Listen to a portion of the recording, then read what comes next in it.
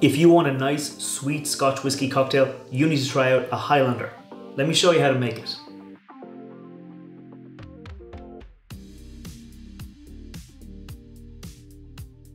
Welcome back to the channel. I'm Matt, I'm the Whiskey Nerd, and like I said, this week I'm making a Highlander cocktail, which is kind of like a riff on a Rob Roy. It's very similar looking to a Rob Roy, but it is a different kind of cocktail. It was featured in 1948 by David Embury in his kind of famous book, The Fine Art of Mixing Drinks, and it was called there the Highland Cocktail, the Highland Express, the Highland Fling, or this version, the Highlander, but it's all the same kind of cocktail. It is a Scotch whiskey cocktail using blended Scotch, not single malt, as well as some red vermouth and orange bitters to kind of make the cocktail a little bit sweeter, a little bit softer, and different to those kind of classic Manhattan style, Rob Roy style cocktails. And that's it. It is a very simple, straightforward cocktail, but it does have a nice amount of flavor. So let's start making this cocktail. It is a stirred drink, so we're going to get our mixing glass and we're going to pop a nice rock of ice into there before we measure the rest of our ingredients. It does kind of follow that classic Manhattan Rob Roy formula, so it's going to go in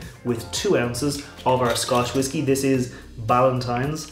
It's just a simple blended Scotch whiskey. The recipe doesn't call for anything super fancy, anything over like top shelf, just simple Scotch whiskey because we're going to be adding in those bitters and their vermouth. Ballantine's, nothing wrong with Ballantine's, just a classic kind of simple enough blended Scotch whiskey. Next up, it's our vermouth. Again, not going super fancy. This is Martini's Rosso, kind of sweet red vermouth. Going to go in with 1 ounce or 30 ml of this red vermouth. This is kind of my classic go-to vermouth. It's nice, it's sweet, it's got a nice balance kind of spices and flavor, and it does come in just a very simple classic kind of flavor profile that you're not gonna not enjoy. Some vermouths I've tried, very herbal, very strong. Martini's Rosso vermouth, straight down the middle, always you know what you're going to expect. And then lastly, it is the orange bitters. I'm going to go in with 2 dashes of orange bitters.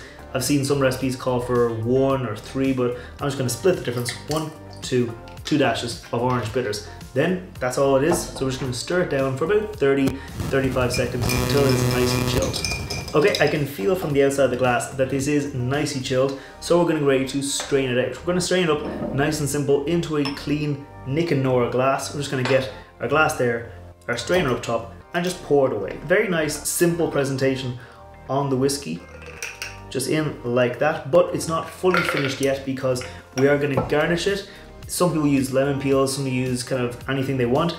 I'm just pop a nice little twist of orange peel over the edge, and that right there is how I make a Highlander. Now real quick before I taste this cocktail, if you're new here, scroll down, hit that thumbs up button, hit that subscribe button. I put out whiskey reviews on Wednesdays and I put out cocktail recipes featuring whiskey on Fridays, so if you want to see more, make sure you hit subscribe. Now cheers. Okay, that's very nice. It's simple. It is nothing, that's actually really nice. That's really kind of, it's not like some of those kind of Rob Roys and Manhattans where they're quite kind of tart, kind of bitter. They lean into those bitter ingredients you get with the vermouth, with the bitters. Using orange bitters here just makes it a bit softer, sweeter, fruitier, mixing it with the blended Scotch. It's not gonna be smoky, it's not gonna be heavily malted. It's just like a nice, simple Scotch whiskey that I think pairs really well with the vermouth. Yeah, it's just a nice, it's a simple drink. Like, it's very classic, that kind of formula of whiskey, vermouth, and a bit of bitters.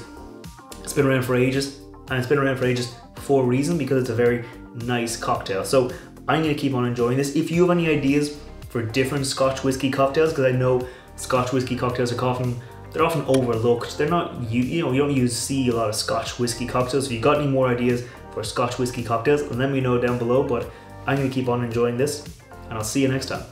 Sláinte.